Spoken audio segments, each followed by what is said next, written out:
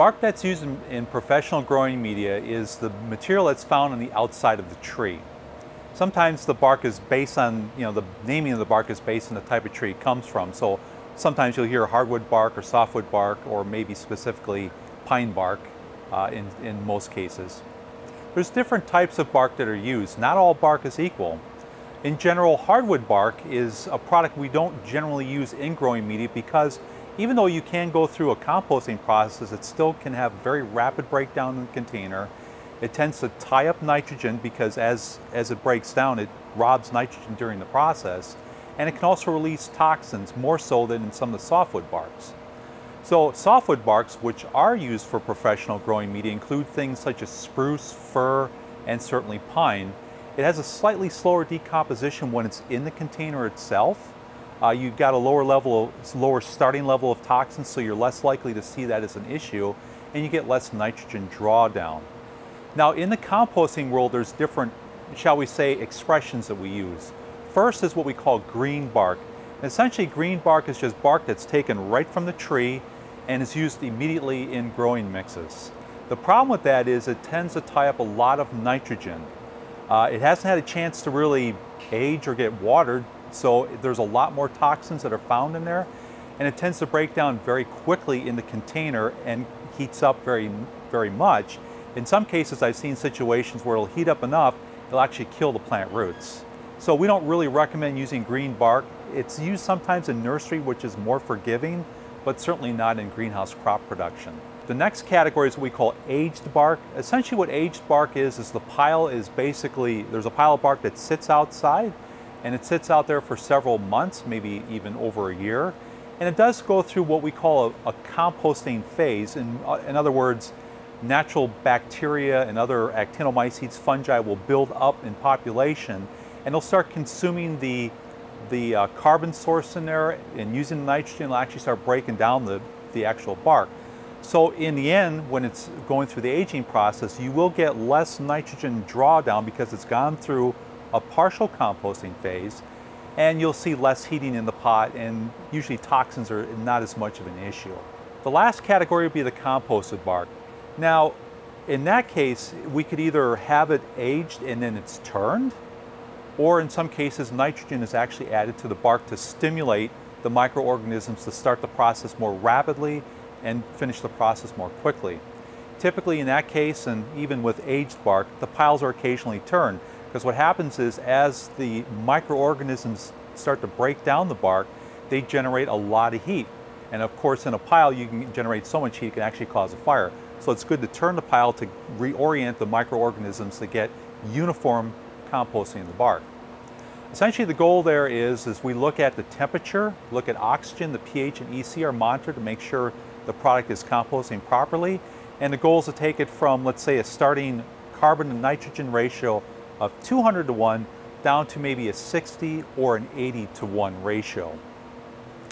Now, of course, the more broken down the bark is, as it goes through the process, you go from big pieces down to smaller pieces. So if you actually take bark and compost it down to its finished point, it's actually going to be a pile of dust. So we don't quite go that far.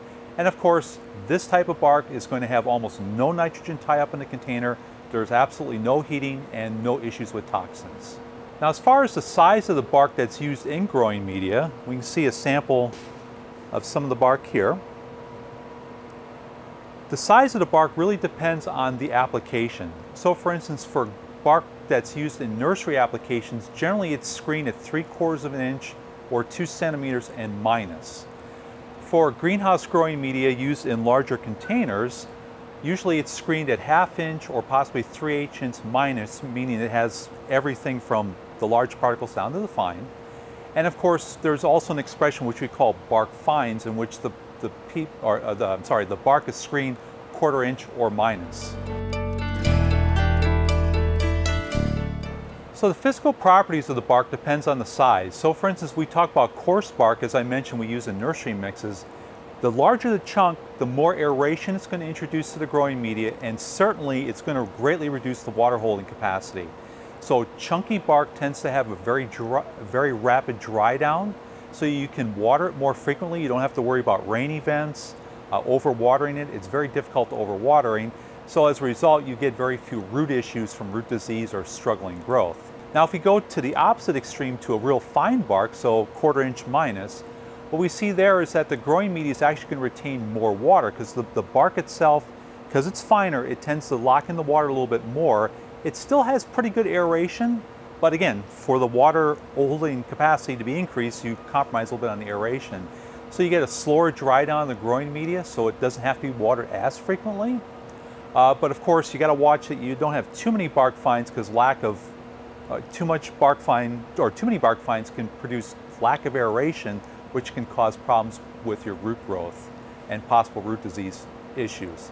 Now, often in professional growing media, the preference is to use a coarse bark source. Again, in nursery, 3/4 inch minus, and in greenhouse, in these type of applications, 1/2 inch to 3/8 inch minus. So again, it has the best of both worlds. If you use the product with the minus, meaning that you have the larger pieces with the finer pieces as seen in this sample. So it'll give you the best of both worlds. So you get still the water holding as well as the aeration. It doesn't dry out quite as rapidly, which is good. But the main reason why most growers will use bark for applications such as larger containers in the greenhouse, or as I mentioned, nursery, we don't use bark in small containers. You can use it in cell packs, but you certainly can't use it for seed germination applications. So again, the reason bark is used is it has high bulk density, meaning it has a lot of weight. So when used in outdoor production, where it's most commonly used, your pots don't tip over as easily when the plant gets blown by the wind. It tends to resist compaction, especially if it's aged or composted, so you don't see that loss of volume over time. But it can be slightly hydrophobic, so it's a good idea to add a wetting agent just to make sure it wets up properly with water. As far as the chemical properties of bark, the electrical conductivity, or the amount of fertilizer and other types of salts that would naturally be found in bark, has an EC of about 0.5 millimoles per centimeter or less. It does provide some plant nutrients. It's mostly ammonium, maybe a little bit of manganese, but essentially it's kind of negligible in the amount. So again, you want to apply fertilizer based on the needs of the crop. If it's improperly composted, or if it's green bark, it's going to be quite different. It's going to have a much higher EC, so it's going to be above 2.5. You can end up with ammonium and manganese toxicity issues just because they're at high levels, and can cause crop damage. So depends on where the composting process is there. pH, the bark is slightly acidic, or could be quite acidic, anywhere from a pH about 4.5 up to 6.5. The more composted it is, the higher the pH will be. So you will add some limestone to adjust the pH.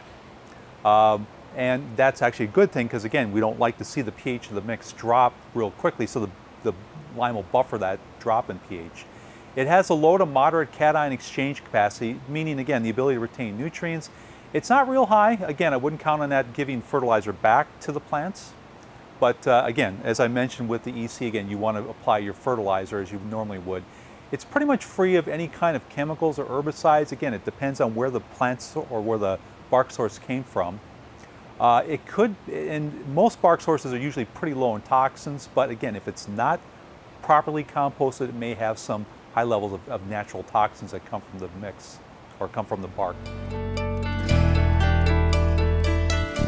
Now, the biological properties, bark has a very high level or a high population of microorganisms. Again, most of these are good microorganisms. Some actually contribute towards disease suppression.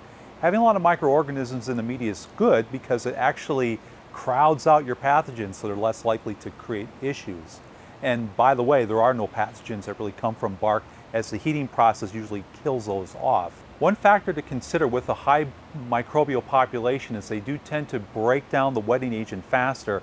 That's why we recommend using up bark media within 6 months to avoid issues with slow wettability of the growing media. And again, bark, because it is biologically diverse, it's also a great environment to add our biological additives such as our active ingredients, our biofungicide and mycorrhizae.